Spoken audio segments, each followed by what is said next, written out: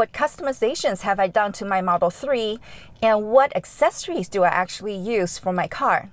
Keep watching.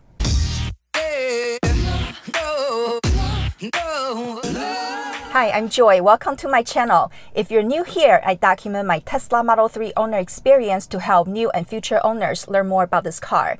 If you find this video helpful and informative, please consider subscribing. A few weeks ago, I shared with you the new Tesla Model 3 floor mats that I have been using and I've been super pleased with. To follow up on that video, I thought I'd do a walk around of my car, sharing with you guys the customizations and accessories that I have been using in the last year. Let's start with the exterior. Now, you may say, hey, you are not doing anything special with the exterior because you still have the original paint. And my paint, by the way, is the now discontinued silver metallic color. I picked this color because I thought this car looked like a starship, being a Star Wars and Star Trek fan. Make it so. I did not want to wrap this car due to the cost, and also I really love this color and I wanted to keep the car looking as original as possible. So all the customizations that I have done are really subtle, and most of it is for the interior. First, you may notice that my windows are tinted. I have always tinted my windows living here in Southern California because it gets quite hot during summertime. The tint that I have is medium tint, and these are nano ceramic tint.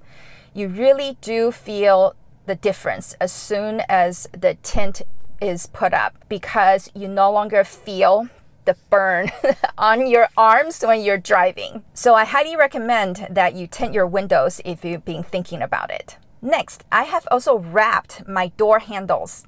Again, I did not do chrome delete because I wanted my car to look like a spaceship, a shiny spaceship, if you will. So I am not too big into chrome delete, although I have debated about it. But what I found was the set of door handle protection that I got from RPM Tesla, and I'm linking all the product down below, to minimize the fingerprints on that chrome door handle. And this also makes the door handle less hot to touch during summer days. Now, I don't have any paint protection film installed on my car. I don't have clear bra in the front because I believe that this car is actually to protect me instead of me babying this car. That's just my philosophy. However, I am not extremely careless as to not protect my car in some degrees. Also from RPM Tesla, I found this luggage protector that I installed right at the opening of the trunk. So if I need to haul heavy stuff and I accidentally drag it into my trunk, it's not going to scrape off my paint. All of these, by the way, I installed them myself. All the vendors out there that I purchased these items from, they do have installation videos available on their website.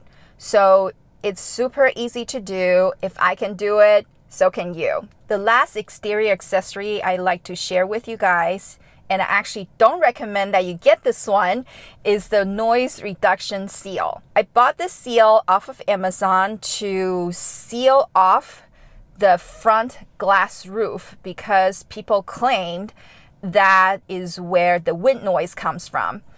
But after I installed it, it's been several months, I have not noticed any difference. But I'm keeping this on. Why? Because I found that it fills that gap and it makes the top really easy to clean. So when you have debris that gets caught in that little crease area with this ring around, it makes it a lot easier to clean. So I'm keeping it for that purpose. Now let's open the doors and start moving inside. Before we move inside, I also installed a set of door sill protectors, also from RPM Tesla. I have installed a set to protect the Model 3 emblem right at the front driver and the passenger side. And in the back side, because kids, they like to step on a door sill before they hop out of the car. I also installed the rear passenger door seal protectors for long-term wear and tear protection. While the door is open, let me show you the cool puddle lights that I installed. I got these from Abstract Ocean. And again, they're super easy to do. I did all of these myself by watching their installation video on the products page. For the front, I installed the very simple and minimalistic Tesla logo. And then in the back, I did the number 3. It's just something fun for me to personalize my car a little further. So at night, when I open the doors, you see these cool puddle lights coming out. By the way, when you order these from Abstract Ocean, use my promo code TESLAJOY when you check out, and you'll get 15% off your first purchase. Now, let's move inside. The first thing I would like to share with you is actually the wireless charging pads that I did a DIY project on, which was my very first video on this channel, how this whole Tesla Joy channel started. I'm linking the video here that you can watch. Just be warned, it is a terrible video because it was my very first time making videos. But I do show you how you can make wireless charging pads for your Tesla for cheap. So check it out. The most obvious customization that I've done to my car is the center console wrap. I did this right after I got my car because I did not like that piano black lacquer thing. It attracted a lot of fingerprints and dusts. So pretty much within 1 month after I got my Model 3, I wrapped it in this titanium brush color, which I have been super happy with. It matches with my dashboard color. It gives me a really seamless look, and it also gives me sort of a futuristic spaceship feel. Moving along, if you have watched my 5 things I dislike about my Tesla Model 3 video, one of the dislikes I had was that the door opening button from the inside is really confusing to my passengers. And right after that video, I finally went and bought a set of the decals to put over the door buttons so that now my passengers know to push that button and get out of the car. And again, I got these and also the center console wrap from Abstract Ocean. Now, you may also notice while I was showing you the door button decal that I actually wrapped the door handles as well. I originally did not do this, and I did this in the last month or so because the passenger side got scratched. Again, that piano black lacquer is pretty fragile. So I guess maybe my husband was holding his keys one day when he was getting out of the car and scratched the door handle with a sharp object. So I highly recommend, if you are just getting your Model 3 or if you're preparing to take delivery, go ahead and buy all the wraps as soon as possible. So when you have your car, you wrap them right away to protect that finish right underneath. These door handle wraps, they are not as easy as the center console and all the other installations.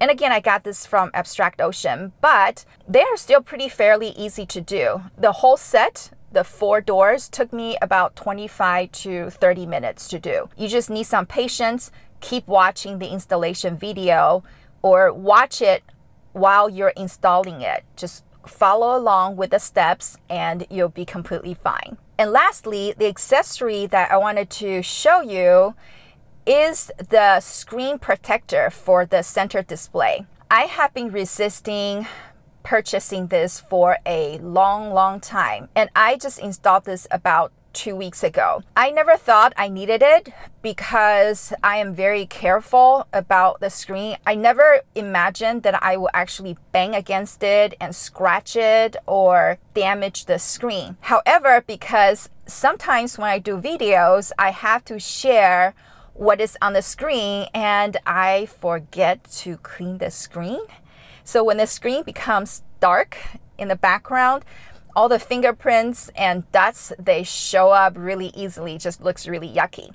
So I bought this from Abstract Ocean, and this is a clear, not matte. I prefer clear view versus matte view, but this is supposedly fingerprint resistant and super easy to clean, in addition to protecting the screen. I've been using this for the last couple weeks now, and I've been really happy with it. I barely see my fingerprints over my screen anymore, and they wipe off really easily. So I highly recommend this screen protector. Again, I installed everything that I share with you in this video on my own. They're not hard to do. You just need to study the installation steps, have some patience, and you'll be fine. I hope that these accessories and customizations have helped you in deciding what you would like to do to personalize your car a little bit more, and also to protect your car without breaking the bank. Once again, if you enjoyed this video, give this a like. Don't forget to subscribe, make comments down below, ask me questions, or share with us what customizations you've done to your car and accessories that you would recommend. Until next time, have a blessed week.